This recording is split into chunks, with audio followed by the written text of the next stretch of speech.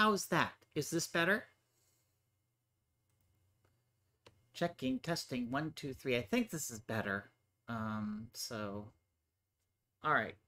I'm going to restart what I was saying, despite the fact that, quite honestly, I haven't really been saying much of anything because, as I was saying at the beginning, I'm amazed I'm holding it together as well as I am. Let's start at the beginning. October 14th is Jennell's birthday. That was 15 days ago on a Saturday. We went to Cheesecake Factory, bought a little tiny cheesecake, took it home. Jennell then poured cherry compote, and as she likes to say, she made it like her mother did. And we celebrated her birthday. The next day, we had a second round of cheesecake, some McDonald's. She made some nachos. We sat down and we watched a movie on TV, or actually on streaming, because there's hardly anybody's watching broadcast TV anymore. But then she started to complain that she had a headache. Now, this happens every now and then, so we didn't think anything of it. And then she told me her face was tingling. So that also is not uncommon because she suffers from what's called peripheral neuropathy from her feet. In other words, her feet have an issue where sometimes she's numb, so sometimes it tingles. But most times it's fine. She has no problem walking in, nothing like that. But just, okay, sometimes if you tap her foot, she doesn't feel it. Whoop-de-doo.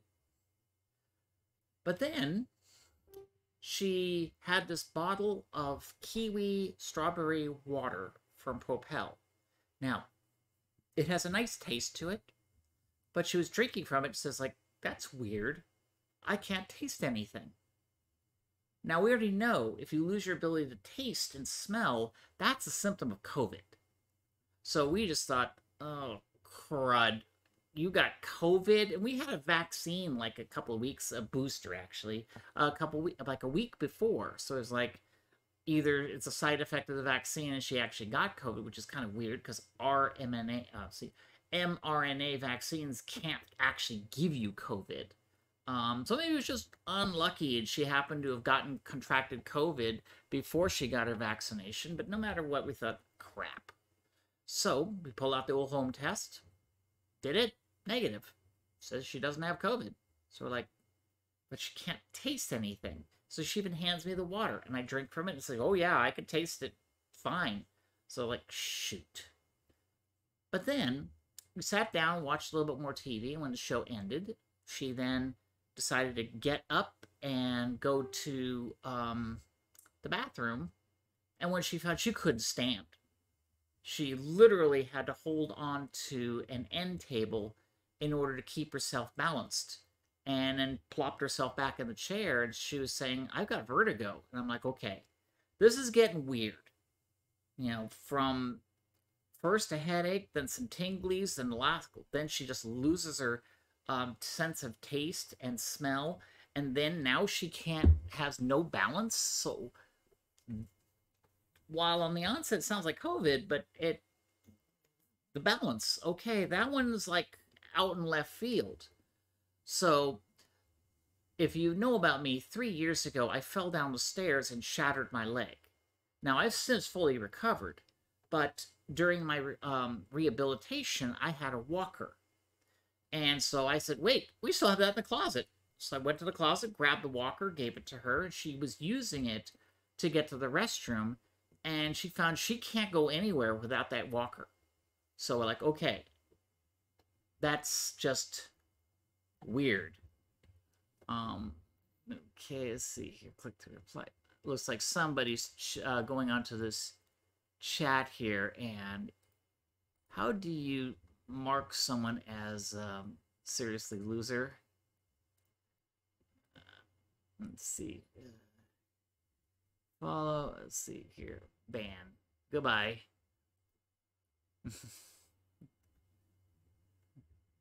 Yep. Kuno no Oni has mentioned ban him, which is what I just did. And yeah, it was a bot. putting up spam. Anyways, those of you on Twitch TV, you just saw somebody just put up some spam. And it's just like, which I will get to soon. Trust me, I'm going to get to that soon. So then, we then go to bed. Now it is a Monday morning. Jennell is still, she can't walk. I mean, she can stand. She can use the walker, but under no circumstances can she actually stand on her own and not fall on her face. So that's what I said. All right, off to urgent care. So we went to urgent care. It's like about 1.5 miles from here, and went in there and says, "Hey, look, she's got something. We think it's COVID, but the COVID test we took at home said negative." So they said, "Not a problem." So they went ahead and took her in. They then swabbed her and said, according to our flu test, our COVID test, and other disease tests, negative. She's got nothing. And we're like, but okay. And then that's when they said, well, we're urgent care. We handle sprains, splints, things like that. And of course, if you have COVID, we could tell you got COVID and, you know, do some home remedies kind of things. But this is outside our wheelhouse. The hospital that's a 1/2 mile from here, head out there. So we're like, fuck. So, got in the car, drove over to the emergency room over at the Rockwall Presbyterian Hospital. Now, to put it in perspective, this is where I was hauled away to when I shattered my leg. So, we've had experience at this hospital. Very good, just so you know, legit, very good. But they go in and they do x-rays on her. They do a chest x-ray, a neck x-ray, and a head CAT scan. Then they do a full blood workup. Everything's negative. According to the doctors, she should just be getting up and walking out the door. But she's now starting to have difficulty breathing. And when we gave her a glass of water, because she was thirsty, as soon as it touched her lips, she just threw up. However, after she threw up, she said, you know, Jennell was saying, you know, I actually feel a bit better. Still a little dizzy, but I feel better. So at that point, the doctor's saying, well, we can't find anything wrong with you. However, we believe this might be neurological, because that's the only thing that would pass all these tests, and yet there's still something wrong with you. So they told us that if this keeps getting worse, take her to the Dallas Presbyterian Hospital in downtown Dallas on Walnut Hill Street. Take her there. So we go home. This is now Monday night. We're like, okay, you know, she's dizzy. She's still feeling, but, you know, at this point, she's still fine, you know, relatively speaking, except her inability to walk a straight line. So then she sits in her chair. She pulls out an old CPAP machine she used to use years ago to help her sleep, and thought maybe this might help because she's starting to have issues with her breathing. So we then, you know, set her all up. I sleep across from her because she's sitting in her easy chair. Usually she sleeps in the bed, but she's now sleeping in her easy chair so she can use the CPAP. And now, for those of you who don't know what a CPAP machine is, if you've seen the movie Spider-Man No Way Home, there's a scene where Happy is in his home and he's got this, what looks like an oxygen mask on him when he's sleeping. That's a CPAP machine. It basically helps hydrate you when you're sleeping for people who either sleep with their mouths open or have some bronchial or nasal issues. It just helps you breathe during the night. But that's what we used. So Jennell then went ahead and tried to sleep, but as the night went on, she just started getting a little bit more hoarser, and her voice started acting a little weird, you know, starting getting just deeper and raspier. And of course, she was saying, I'm having a little trouble breathing. So the morning comes, and I said, I really think we need to take you to the emergency room. And she's going, no, maybe it'll just pass. Maybe it'll pass. You know, let's go maybe noon. This is like 6 in the morning. And I'm like, my spidey sense, no, we're going now. So we then get to the car, and now she's starting to lose her strength. So getting into the car was a lot more difficult than she just, normally she just walks right in the car, sits in the seat, done. But here she's like using the walker like an old lady mode. So she's like really slow and very methodical, and trying everything she can to keep from falling over. But we get her in the car and the walker, and we head down to the ER. And of course, as soon as we get her checked into just get to the clerk at the ER, the hospitals are connected, so they immediately pull up everything from the urgent care to the emergency room that we had of the two previous locations. So they pull up her file, and then when they heard her lungs going like that, the nurse says, Gurney, now. And since she was in a wheelchair, because when we entered, we found a wheelchair, she sat down in it, and then they just simply grabbed the wheelchair and zoomed off into a triage room, where they then did more blood workup. They did more x-rays and stuff, and they're saying, like, you should be able to just get up. We don't understand what the hell's going on. So we're going to have to transfer you to the they're going to have to admit her into the hospital and keep her overnight. And now because of her breathing issue, they see her blood oxygen starting to drop. They put her on a thing called a BiPAP. Now, a BiPAP looks like a CPAP, a big full face oxygen mask, but in this case, it's actually tied tightly over your face, and it pushes air into you to help you breathe. So it's like one step away from her being intubated. And then they take us into a room where we then spend the night while they're doing test after test after test. They must have sucked so much blood out of that woman. And of course, they occasionally came in and did more x-rays. X-rays of the chest, x-rays of the neck, x-rays of just all sorts of places. Mostly because they're just comparing them to the previous x-rays to wonder, like, is there any progression? Because what they're thinking of, and they're constantly doing these tests, did she get a stroke? Because they're thinking the only thing that happens this fast is a stroke from their point of view. So they're doing all these tests like, can you do this? How's the strength in your arms and stuff?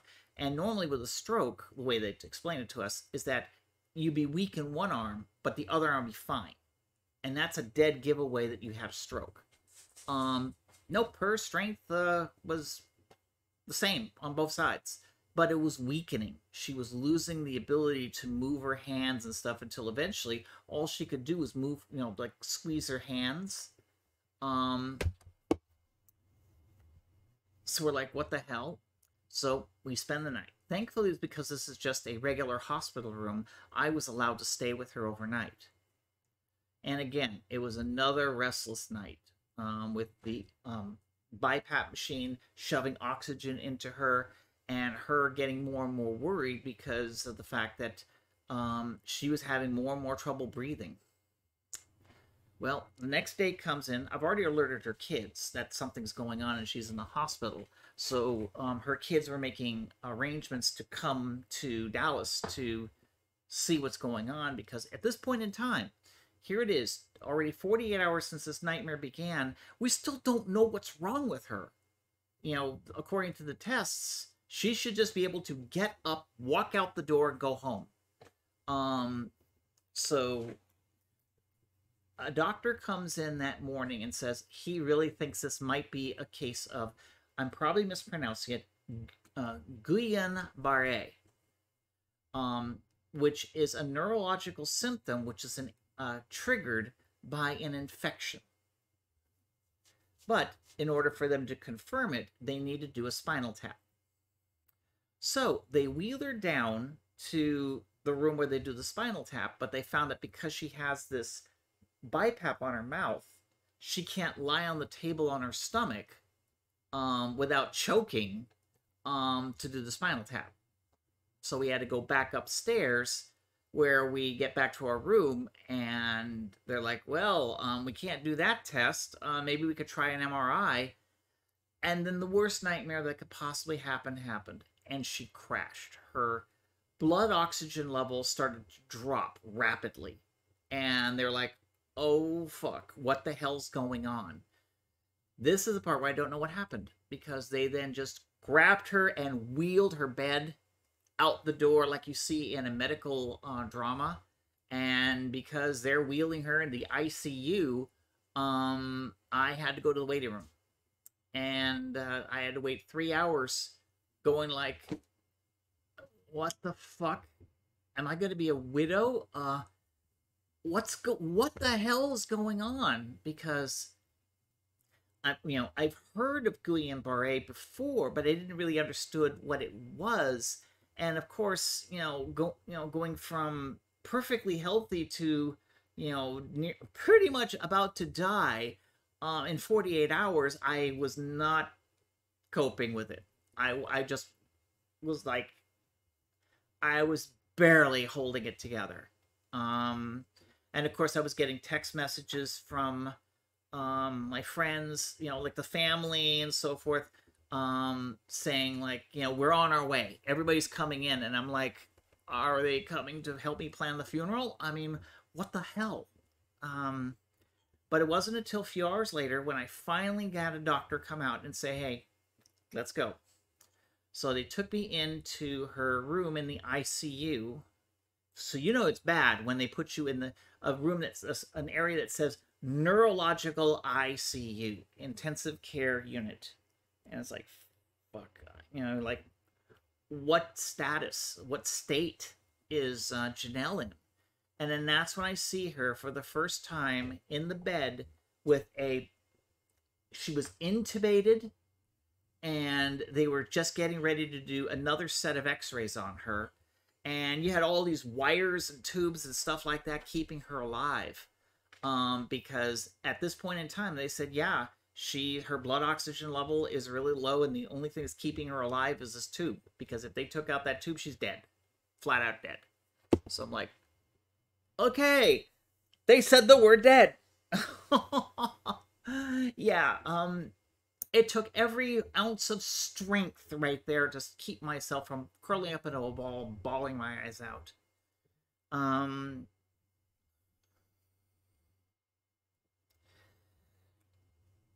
So what happens then is that I get notified that Amanda, who is Jennell's daughter, Jennell has a daughter and a son, Zach and Amanda, that Amanda would be arriving around 6-ish, 6:30, and in the ICU, I was notified that visiting hours are 7 to 7.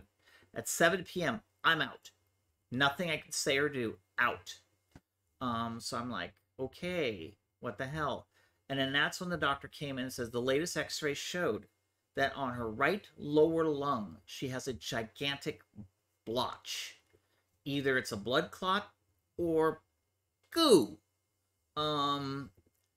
They're saying it's a pretty good chance it's goo, because blood clots take time to form that size, and her last x-ray was only like 7 or 8 hours ago, and it wasn't there.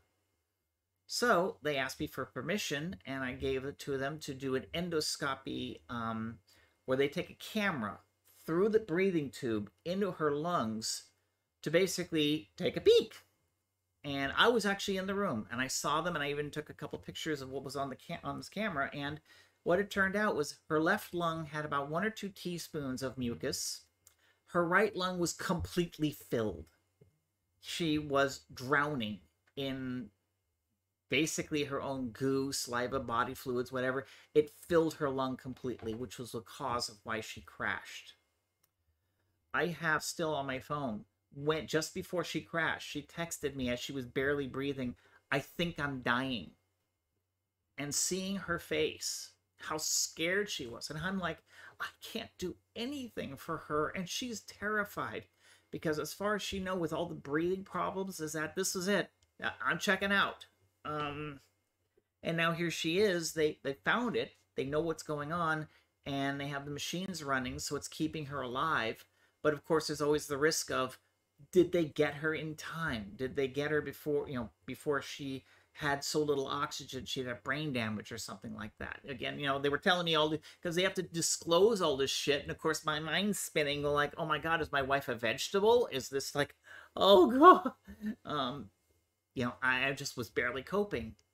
Um, but then they finally cleared all that crap out, and they were then able to get her to breathe in, and she's now got a blood oxygen level of 100%, meaning that her lungs are working, the oxygen's working, but then they come to find that they can't take the breathing tube out because she's now paralyzed with her diaphragm, and she is now completely paralyzed. She is a quadriplegic.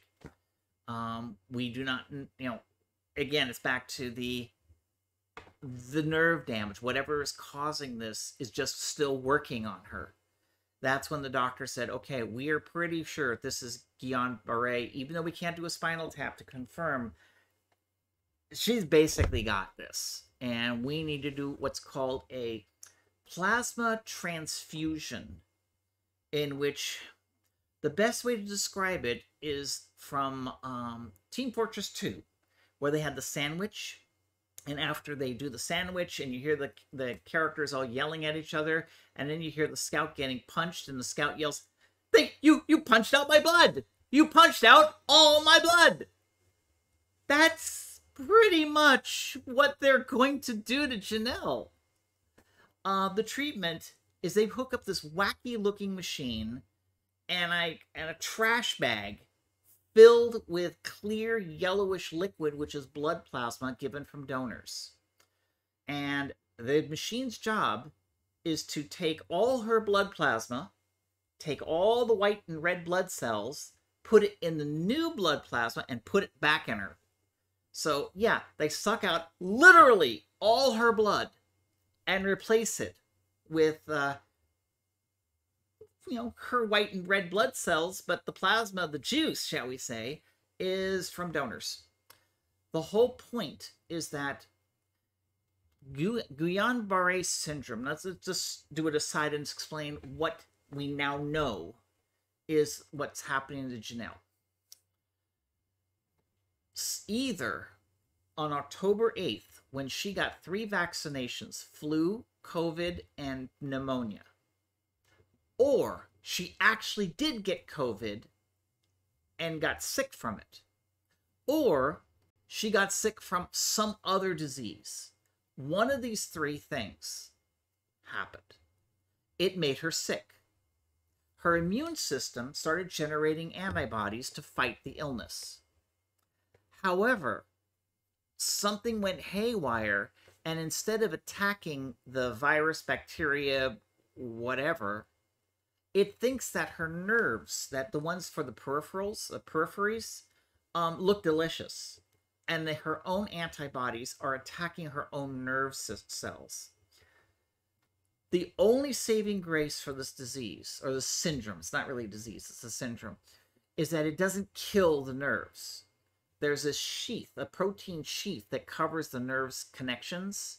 That protein sheath is what's removed. It's the equivalent of taking a bundle of wires and stripping all the insulation off. So if you do that, then the connections in the circuitry just short out, and then you don't have any ability for your brain to send a signal to your arm to make the arm move. Because when the signal goes through the spinal cord, and as soon as it gets there, it gets to that bundle of wires, which all shorted, and then just, heck if I know. So with this damage, it causes a lot of her systems from the neck down to essentially shut down. It even affected some of her head muscles, like her ability to taste, the motion of her tongue, and her ability to move her jaw. That too is affected. That's where the tingling of the face was coming from. Essentially any nerve connection to a motor function in her body, with the exception of the heart, was essentially disconnected. So had she not been on a breathing machine, her body would just simply forget how to breathe, and she wouldn't even know, she couldn't, because of paralysis, couldn't inhale and exhale. And that was her condition. So they exchanged her blood, and then they told me that they're going to do it again on Thursday, and then they were going to do it again every other day until she gets complete of 5 treatments, because that is how you treat this syndrome. Because by the time you get the 5th exchange of your blood, essentially, the heavy coming in with the sandwich and punching out your blood, you got to get punched 5 times. At this point, your body should have already chilled out and has stopped generating those antibodies, or at least a level of antibodies that at least your nerves can handle, not, a complete and utter assault on precinct 13. So that essentially we basically began the stopping of the damage to her body. So that evening, of course, Amanda shows up, and I'm like, one step away from curling up a little ball and sucking my thumb. Thankfully, because Amanda was there, we then get in our respective cars, drive back to our home here, and she's just there for moral support to keep me together while she goes, of course, talks with the family and stuff and let them know like what's hell's going on. So Thursday comes, and there's Jennell completely like zonked. So we still don't know if there's brain damage. She wakes up and she's responding, but we really don't know whether or not she's there. I mean, at least is she all there? But after they did the 2nd treatment, then she gets some improvement, and now she's able to like squeeze our hands, where before she couldn't even move. She can wiggle her feet pretty good with good strength. And then I talked to her, and she's responding to me exactly, like yes, no, that kind of stuff. But her with this big plastic tube in her mouth, good luck getting her to talk. But at that point, we're like, well, this is gonna be the new normal until we nip this in the bud, and hopefully you start to recover. For a large number of these cases, by the time they do the 3rd or 4th treatment, you start to recover your periphery, start to move your hands again. So we were hoping that would be happening, because I was hoping that either she'd be able to regain the use of her hand at least enough so she could hold a phone so she could start typing to us. But it didn't happen. In fact, she started slipping back again, where her hands only could do this, and her feet were just wiggling toes, and that's about all she could do. That's when I realized, oh, crud. When she finally does get well enough to leave the hospital, am I going to have to set up the house for a quadriplegic for a period of time? Or maybe forever? So out of desperation, I created a GoFundMe, because first off, blood transfusions are not cheap. I haven't seen the bills yet. I'm pretty much bracing for bills that will make my eyes go like, I didn't know a number could be that big. And let's face it, I am not made of money. Not even close. I mean, that's why I use vintage computers, because you can buy them for $50, not, a brand new Mac for $5,000. I wish I could get a new Mac for $5,000, but that's not happening. So my first priority is communication. Jennell can move her eyes. She can look around. She can hear you. She can hear you fine. That's not a problem. But everything from the neck down, bonkers, gone. She's on a machine to breathe. So I had to start focusing on how to get her to connect to the outside world again. Thanks to the fact that the GoFundMe went as well as it did, I've already started looking into getting a vehicle that can take a wheelchair. I've started looking at her long-term care, maybe even somebody to come by every now and then to help her with physical therapy. Or right now, I mean, these are all what ifs. Everything's a what if, because I'm trying to plan ahead, but I don't know. I don't know anything about what's going to happen. So we're going to skip forward to now what's happening in present day. About after they gave her 5th treatment, they found that she's still quite paralyzed, which to the doctors is a bit concerning because normally by the fifth treatment, many patients have already regained the use of their hands. She has not.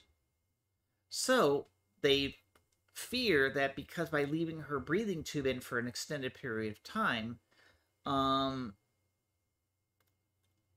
that they had to ask me to do a tracheotomy.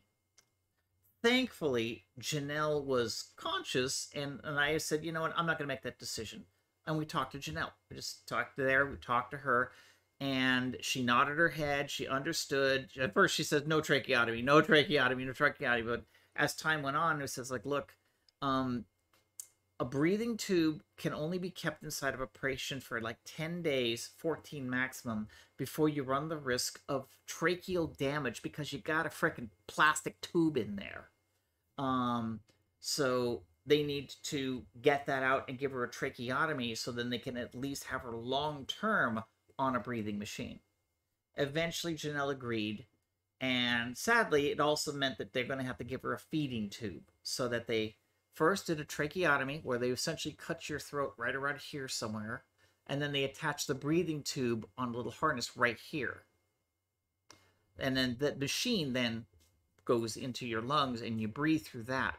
The downside, of course, is that because there's no air flowing upwards, you can't talk because there's no air going through, and you can't eat because you got this tube going into your esophagus. So they have to cut a tiny little hole on your stomach, on here, where they then put a little tube that goes into your actual stomach.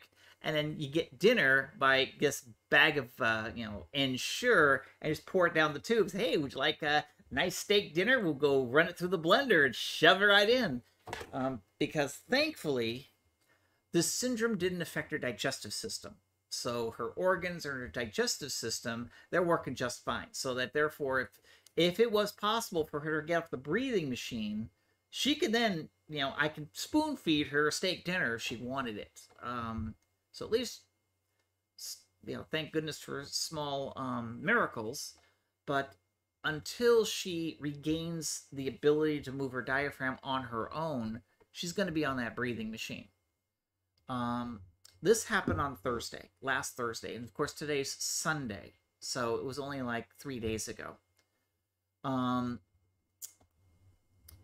Friday, because they determined that at least the syndrome has been stopped, because Wednesday was the last treatment, Friday they found no more degradation of her condition. They had this like big thick tube sticking out of her neck, and it goes to a neck vein, because that is where they hook up the machine to literally suck out her blood. They removed that thing out of her neck, which took a while for her to bandage and heal that. So on Saturday was the first time she actually started looking like Jennell again. Because, from here up, her face is normal, no more tube. Her only problem is that her mouth is like this. Because due to the fact she had this tube in her mouth for 10 days, her mouth is kind of like locked open, and I'm constantly reminding her, close your mouth, come on, exercise. Do these exercises because I want her to regain the strength of her mouth so she will have the muscle memory again, so that when she's at her idle, like sitting here, her mouth will be naturally shut, because otherwise her mouth has to dehydrate. I've been giving her chapstick and stuff like that to help her out there. I was able to get an industrial grade iPad stand. Now, Jennell already had an iPad. So I took the iPad, pulled it out of its casing, updated all the software, updated all the passwords for all of our Paramount Plus, Max, everything. I installed it all on our iPad. And by using this iPad and this stand, I was able to wheel it into the hospital, and they're like, what the hell is this? And I said, it's like entertainment. And wheeled it up to her bed, adjusted it just right, and says, so, babe, what are we watching tonight? And, of course, the way we're communicating now is what we like to call the word game. I just tell her, okay, honey, think of a word. Whatever that word you want to tell me, think of it. Okay. A, B, C, D, E.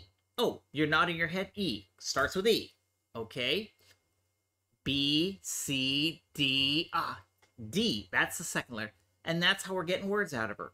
So I would then just, she would ask me, like one time she would say, just talk. She just wanted me to sit there and talk to her. Another time she would say uncomfortable. She would say UNCOM. And as soon as I got the M, I said, wait a minute, are you saying you're uncomfortable? And she goes like, yeah, okay. So using this little word game, we were able to get words out of her. Which of course the doctors are like, oh, is that how you're communicating with her? So it's like, yeah. But one of the things she was also saying was BORED, bored. Which I can't blame her. How would you like to be sitting in a bed in which you can't move and you're totally cognizant and awake and aware, yet you can't do anything? So set up the thing, put up there, and then the first thing we did is catch up on all the episodes we haven't seen on Lower Decks. Then we caught up on all the episodes of Loki. And then after that, I then said, well, what would you like? And then she spells Netflix. So I pull up Netflix, and I start showing her, okay, here's all the popular things. Is it on the screen what you want? She goes like, no. Is it on this screen that you want? No. So it's like, well, then what do you want to watch? And I then played the word game, and she said, OUR, hour. It's like, hour? So I go to Netflix, search for hour. So it's like, okay, here's all the movies that start with hour. It's like, nope. It's like, huh. So I go to Amazon, because Amazon, as you know, not only has their own Prime stuff, but they also have the DVDs of everything in existence. So that's why you go to Amazon if you want to know the name of a movie. So I type in hour, and I then show it to her, and the first entry is our flag means death. And she goes like, it's like, okay, Max is what you're looking for. Makes her Max was installed. Because it was a show we've been wanting to watch together, but we had other shows we were watching in first. So I says, okay, we're going to watch Our Flag Means Death. So I fire it up, put everything up going, and she starts watching the show, and she's just enjoying the show. She's a little bored, like lying here on her bed with a little breathing tube here, looking straight up. And of course, I have it just right with her closed captions on, because she likes watching TV with closed captions. Just her thing. With the volume going from her iPad, and because it's directly above her, perfectly aligned, it's like, yeah, perfect viewing position. And she's binged the first 2 seasons of Our Flag Means Death. But the nurses were coming. It's like, this is awesome. And it's like, told them, this is where you get this thing. This is where you can get that thing. And this is how you put it together. And there you go. It's like, cool. But in the meantime, I've just looked into getting what they call an AAC camera. It's a camera designed specifically to track your eyes. And then you can use it as an input device for an iPad. Don't ask me how much I paid for it. But it's on its way. But once I get that, then I'm hoping to be able to hook it up with her iPad, program it together, get it mounted above her, and then by using her eyes, she can then control the iPad and then be able to get back on Facebook and on Twitter, and then she could just talk to people again to help alleviate her boredom when I'm not there. Because like right now, since I can't operate the iPad, she can't watch anything or say anything or be on social media to yell at people who are wrong on the internet. So of course, yesterday was pretty fun. We watched the, first season of Our Flag Means Death. Today we finished up Our Flag Means Death, and we found Hell of a Boss dropped an episode, so I put that up there for her. And then I found she was bleeding right here. So we had a little scare where the doctors had to come in, and they found she had a little tear here where her tracheostomy was done. So I had to clean that up, and then later on she bled just a little bit more again, and they cleaned that up again. So right now the nurse at this precise moment in time has an alert on her, because I told the nurse this is what's going on, blah, blah, blah, because I'm trying to be Jennell's advocate there to say, monitor her for bleeding, make sure she doesn't bleed too much or bleed at all. And of course, monitor her breathing due to the fact that, if there's bleeding, some of it could go inside instead of outside. But but it's back to the touch and go. You think you're getting better, and you think, and then you take a step back. And it's always been two steps forward, one step back, two steps forward, one step back, um, and of course, we thought when we were eating that cheesecake back on the 14th of October that tomorrow we go down to the Cheesecake Factory again, and I would be getting either a cheesecake or a strawberry. Sorry, what's it called? They have a carrot cake there. It's really good. But I also like the strawberry shortcake. And getting something like that, bringing it home and eating it. But of course, I'm probably going to settle for just getting a small cupcake and just eating it at home and wishing her well, because I can't bring food into the ICU. I'm only allowed drinks into the ICU. When friends have come by, especially during when the panic session was going, I had friends come by with tacos and stuff, and I would go out and meet them, and then I would eat tacos in the hallway while I am literally keeping myself from completely passing out. Now, Bernia Bad writes, Boar's a great stage, but Bernia Bad also says, research says recovery could take a few months, but seems very hopeful. It's looking like, based on what is going on in the progress with Jennell, the most likely scenario is that she will be in the ICU for probably another week. Once they know she's absolutely stable and that she either is getting better or not, but as long as they know she's not going to crash again, then they've already started talks about moving her to what they call long-term care, essentially the equivalent of a care home. I've already told them that if they're going to do a care home, we need to find one near Rockwall/Heath, because right now the hospital is about anywhere from a 45-minute to an hour drive each way. And that's very taxing because, I run a video game studio. And when this first started happening, I kind of let the company go on autopilot. No, I didn't even do anything. I just kind of disappeared because I'm like, what the fuck? But as of last week, I assigned all my duties to different people so that now the company's running on its own, so that I could focus more time on Jennell. Because right now I can't devote any time on the company because I have to get up really early in the morning, drive about 45 minutes to an hour to get to the hospital, which unfortunately in Texas is now in the frickin' rain. With cats and dogs, rain. So that's fun.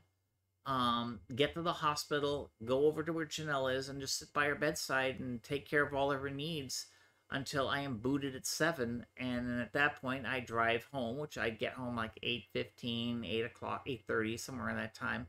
And I'm more like in the mood of just passing out and not doing anything.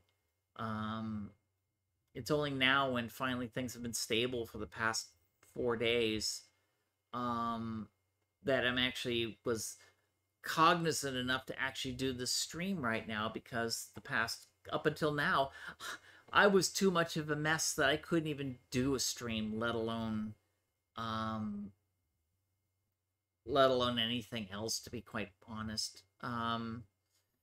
But next week, sometime next week, we're going to be moving her to a care home, preferably near here. If that's true, then it might be only a 5-minute drive, because I know there's some care homes just down the street from here. So hopefully they transfer her to there, which, ambulance rides. Oh boy, there was some more money going out the window because everything costs money.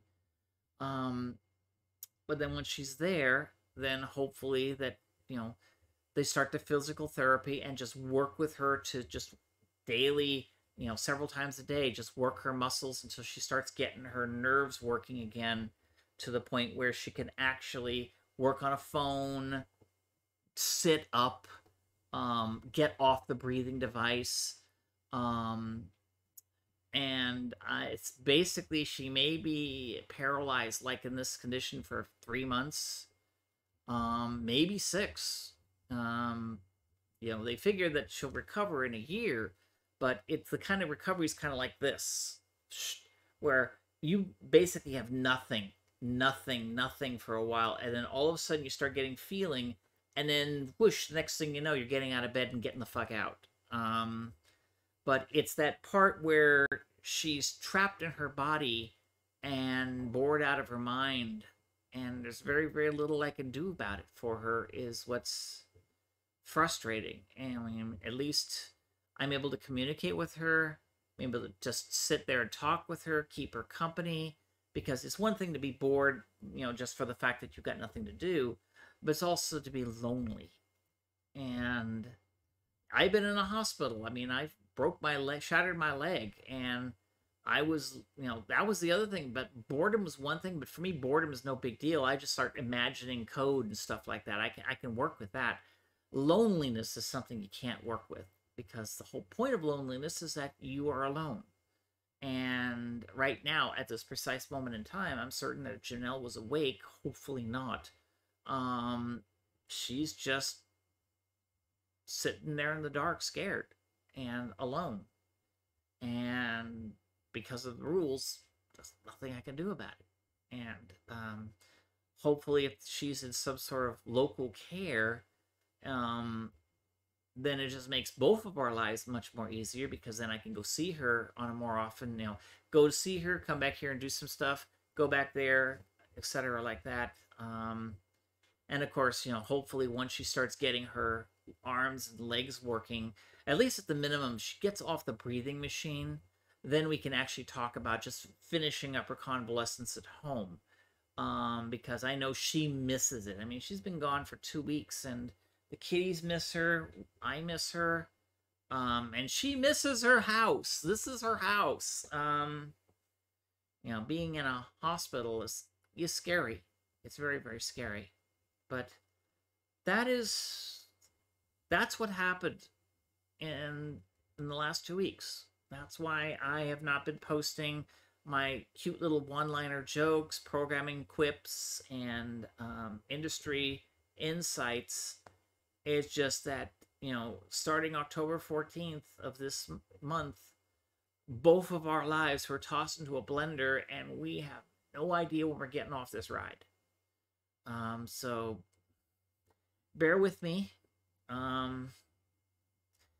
And just send your thoughts, and if you believe, your prayers for Jennell for a speedy recovery. That's all I want for my birthday, is I just want my wife home.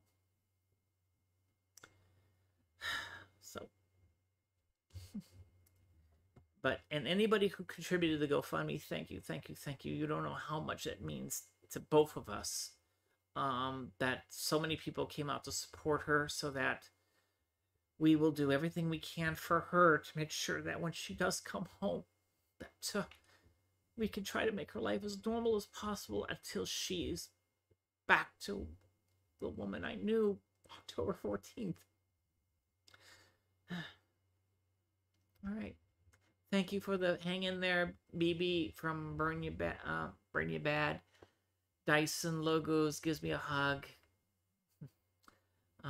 Shard Leaper says, got a candle lit for her. Anything. I don't, just any gesture, no matter how small it is, even if it's just thoughts. That's all I can ask of anybody in this time. So with that, I will leave you, and I will get ready to get to bed and see her in the morning.